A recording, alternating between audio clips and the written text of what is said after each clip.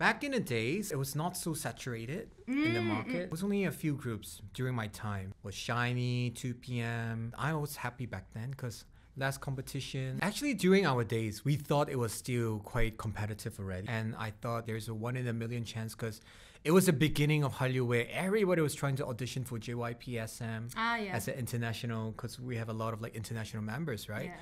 So I think it was the beginning of it. So we already thought it was competitive. But never have I thought that now it's going to be even worse, you know? Oh, yeah, So yeah. like thousands of people and wow. But these days, it really depends on how powerful your company is to let your artists appear in all this like Music Bank, Music Core, Inkigayo. It's not easy to be in the lineups. Right. So even my time, it was very hard for the year-end ceremony thing. You know, Oh, every time yeah, they have yeah, these yeah. K-pop shows, right? Yeah. It was not easy for them to like put a slot for us to appear in the year-end show.